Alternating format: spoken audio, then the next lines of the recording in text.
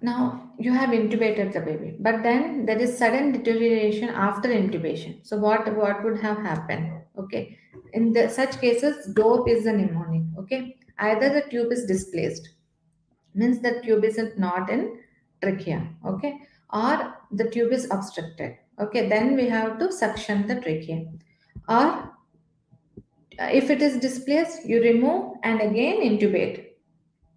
See, what do you do in displaced endotracheal trachea? First, you confirm whether it is displaced or not. So you see directly by seeing through the laryngoscope is one. Okay. Or second thing is by calorimetry. Okay, CO2 confirmation by CO2. The second thing is obstruction by endotracheal tube. Then you suction the tube. ET tube by suction catheter of a smaller size, one smaller size. Okay, say if it is 2.5 mm of ETT tube, then you use 5 French or 6 French suction catheter. Okay, then you suction and then again bag and mask. See, even if after this it is not improving, then you might suspect pneumothorax. Then you need to see pneumothorax by cold light. Okay, in a dark room through cold light, you if you suspect pneumothorax, you can confirm bedside, or you can take an emergency chest X-ray. But you need not wait for an emergency chest X-ray. If it is pneumothorax and the chest is not moving on that side and cold light is positive, you can directly go and suction the pneumothorax by inserting a needle in the second second intercostal space in the mid clavicular line, or fourth intercostal space in the mid axillary line. You understood? So these are the position wherein you suction the pneumothorax. Okay, or if any all these are right, means it is not displaced, it is not obstructed, there isn't any pneumothorax, then there might be an equipment failure itself, means the bag and mask might not be proper. Okay, or the oxygen source is not proper, or if you have connected to the ventilator, there is a failure in the equipment.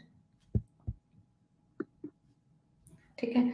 See, if you are not able to achieve a ET tube, means in a situation wherein you cannot secure an ET tube in intubation, means ET intubation, then we go for laryngeal mask airway. This is a successful rescue airway.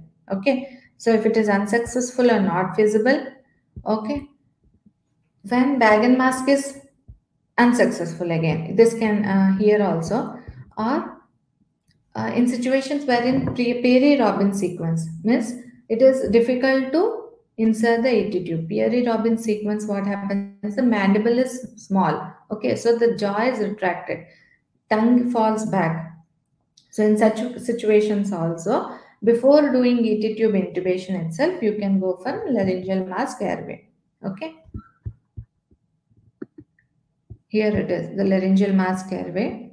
Okay, this is against the palate. Okay, this is against the palate.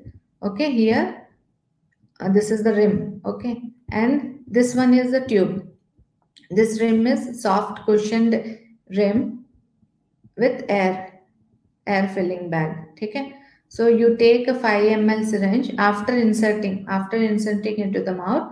You take a 5 ml syringe and give only 4 ml of air into it to secure it properly once you have inserted. Okay, the back of the laryngeal mask should be placed against the hard palate and pushed down slowly, and there would be a release.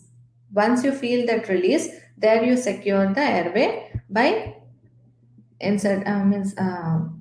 pushing some air into the airbag, means this rim.